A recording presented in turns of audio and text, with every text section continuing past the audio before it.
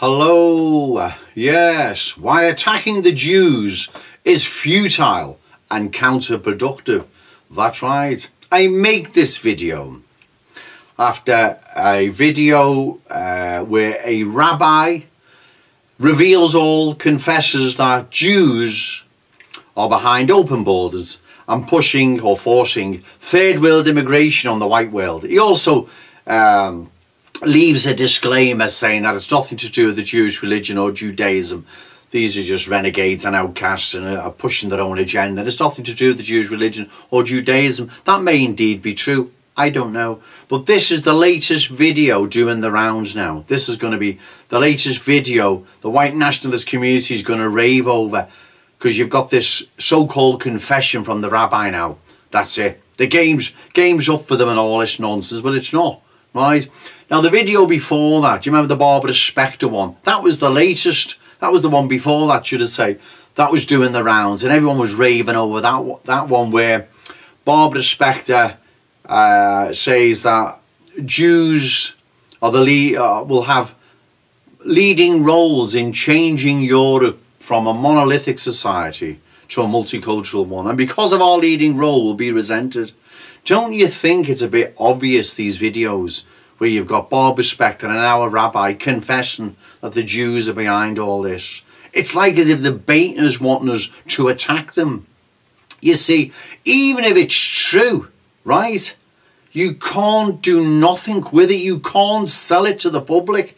And if anyone believes they can, they're a bullshitter or a low-grade con man, as Nick Griffin said, right? And rightly so. Nick Griffin once said attacking the Jews is political suicide, so why have you got it on your Facebook page, the rabbi video? Well, you've got it on your Facebook page because you're no longer involved in politics. You're in the lunatic fringe. That's the only place that will accept you. You're pushing cultism and hobbyism and nonsense, and that's where you've found your home now. You need to get out of it and get back involved in real sensible politics. But anyway, don't you think these videos are too obvious? Like as if they're goading us, provoking us to attack them. Because once you start going down that road, attacking Jews for being behind whatever, you're finished, you've had it. Even if you're armed with the truth, even if you're telling the truth, you've finished. You see, the anti-Semitic hurdle in front of us, Schindler's List, the boy in the striped pyjamas, the Holocaust, and God knows how many books, documentaries, films and whatever. You can't get over the anti-Semitic hurdle, no matter what truth you talk, no matter, it doesn't matter, you cannot get over it, and our enemies know you can't, right? And also it takes us away from real politics and dealing with the issues, problems and tragedies our people face on a daily basis, which is not in that video below or the Barbara Spectre one. They're not interested, they don't care. It'll bounce round the little playpen, and you know it will. So it takes us away from tackling the real problems, right? You see, to sort our problems out, right, we've got to pick the best tactical approach, and attacking the Scooby-Doos is not the way forward. That's not the proper tactical approach. It's counterproductive. You know, the rabbi makes, as I say, a few claims, disclaimers. It's nothing to do with the Jewish religion or Judaism, but like George Lincoln Rockwell said, the late great George Lincoln Rockwell, during the heavy time of Soviet espionage in America, where 80 to 90% of the spies were convicted were Jews, and that's a fact, it's not me making it up, right? The bigger community actively opposed any exposure of it. So to say that they don't know what's going on or they don't know what's happening is nonsense. Of course they do. The book there, Revolutionary Yiddish Land, is an interesting statement by the author.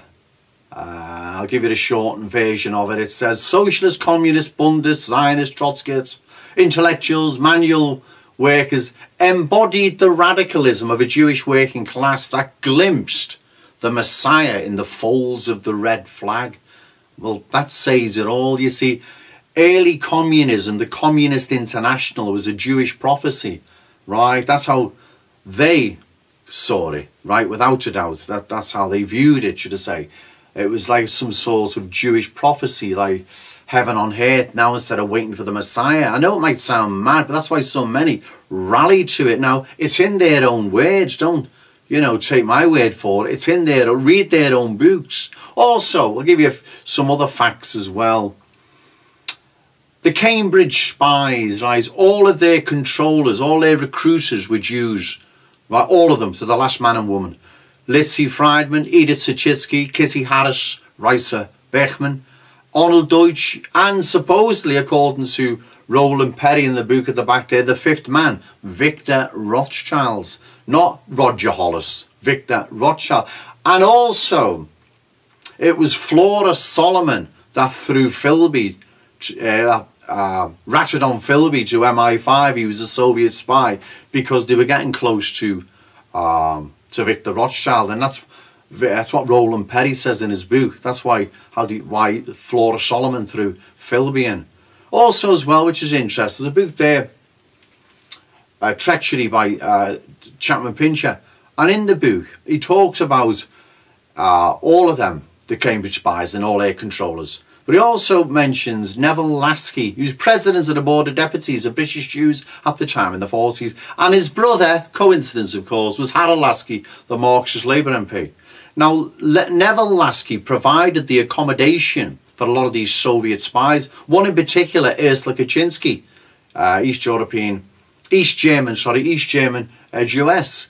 He provided the accommodation for her.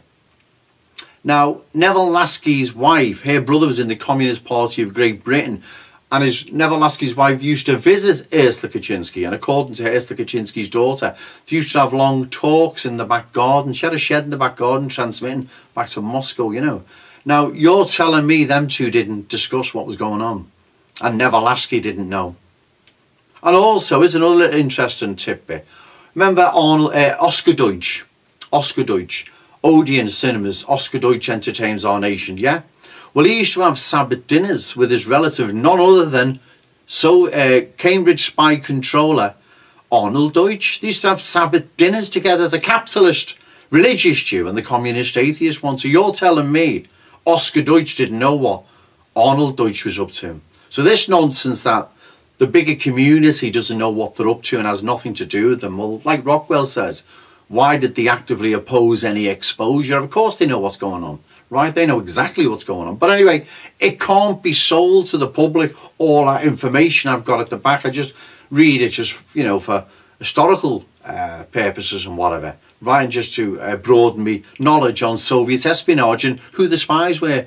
Now, we can't sell it to the public. And that's why all these videos, Barbara Specter or the rabbi, left the link below, we're wasting our time. Let's deal with real, sensible, practical politics, and let's not have the enemy drag us away down a dead-end road that's going to take us nowhere, fighting Jews, cultural Marxism, or God knows what else, which the public doesn't give a toss about. Okay, thank you.